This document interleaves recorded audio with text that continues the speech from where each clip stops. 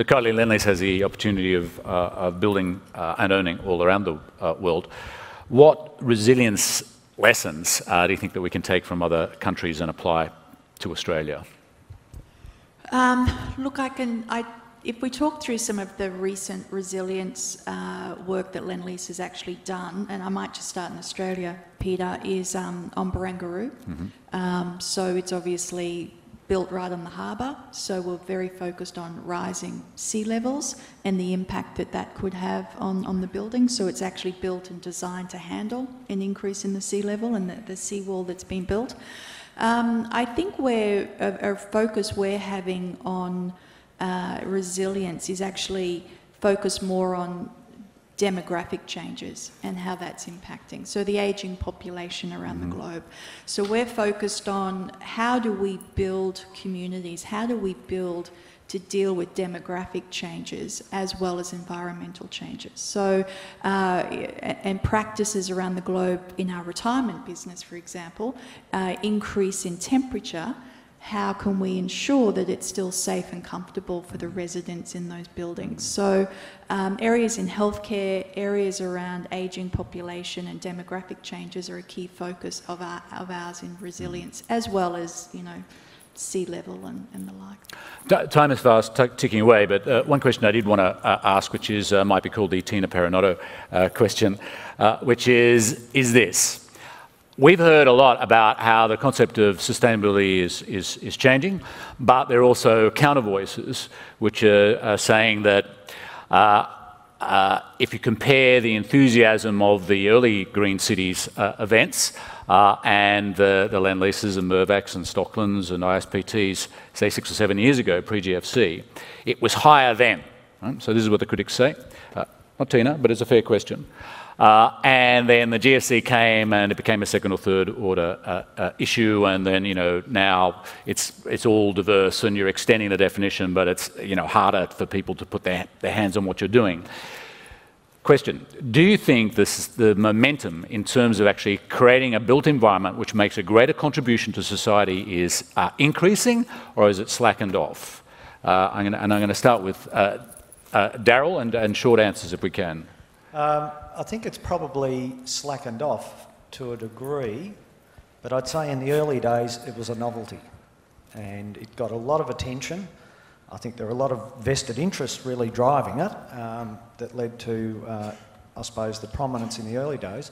But look, it's no different to a car. Think back, I'm a bit older than a lot. Cars didn't have seatbelts, and yet as a society we were prepared to tolerate people dying in the thousands.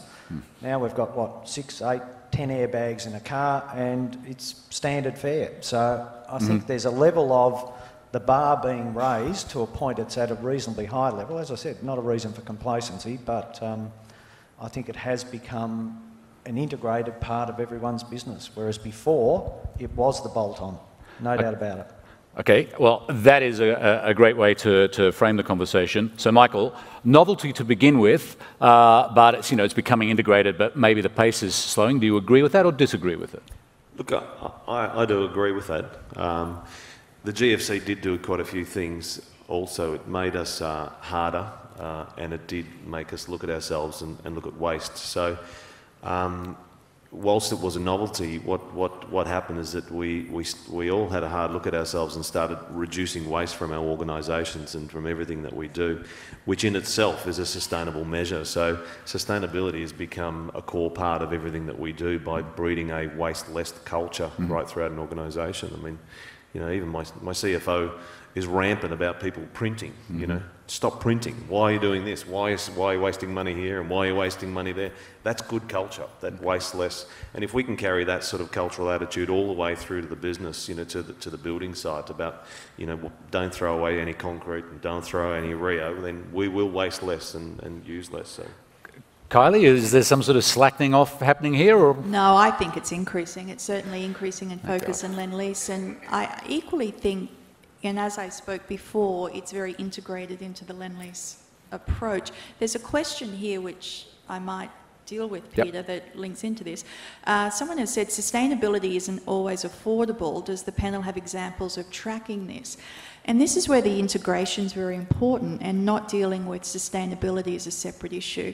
So Barangaroo, for example, was a very collaborative approach, very design-focused, sustainability-focused, economic outcome-focused.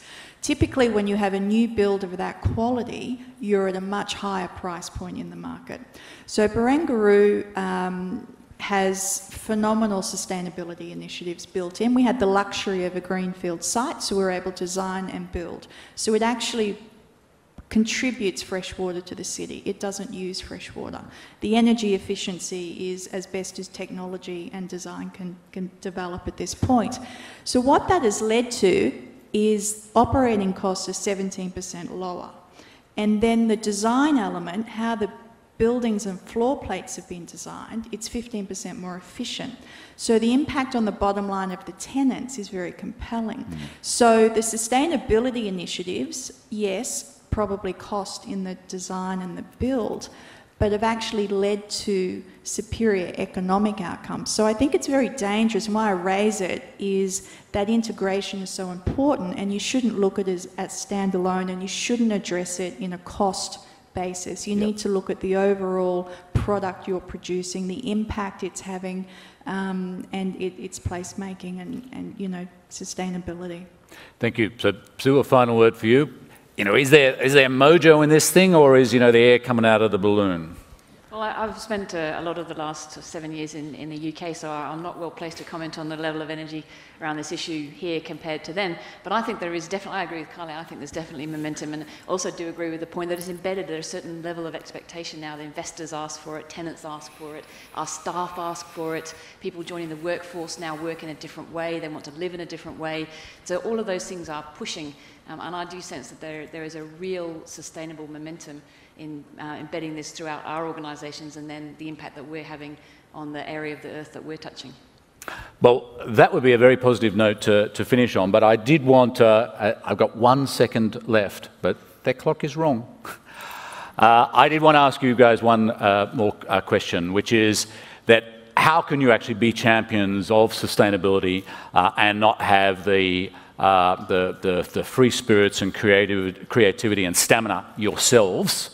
So how is it that you actually maintain your energy levels so that you can be leaders and ambassadors in this area? And like short answers, not this is your life, please. So Rit, you first, please. How does a guy who's jet-lagged, 12-hour time difference, sustain energy? This is a good question I'm facing. Look, it's about the fact that, well, at least for me on cities, I love cities, I'm passionate about them, I want to live in cities for my entire life, so this is all about building the places that I want to live and my kids are going to live. Daryl, how do you keep yourself fresh and alive? And I think you've got to have a passion. At the end of the day, if you're not passionate about it, you won't do it, and you've just got to be relentless. And I think Sue mentioned, sometimes you've got to do symbolic things. It can be left field, but I think you've got to just show your organisation that you're not going to give up. No one will outlast you.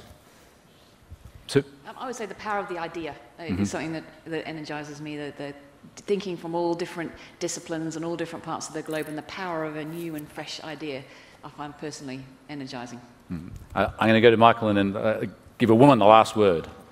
We as a business had to decide what we wanted to be when we grow up. So we got in a room and made that decision. We said we actually want to make a lasting difference to our industry. So that's our... Kylie? I love to have the last word, and I'll keep it short, Peter. I think it's just vision. I think it's purely setting a vision, and then you're motivated, you're committed, and you're inspired. Thank you. Well, the point of this session was to open up ideas that we're going to explore through the rest of Green Cities. We've covered a huge expanse in a very short amount of time. I know that there were more questions that you wanted to ask, but you can still ask them because the themes that have been explored here will form a thread that we can delve into over Green Cities. The panel have done a great job. Please thank them.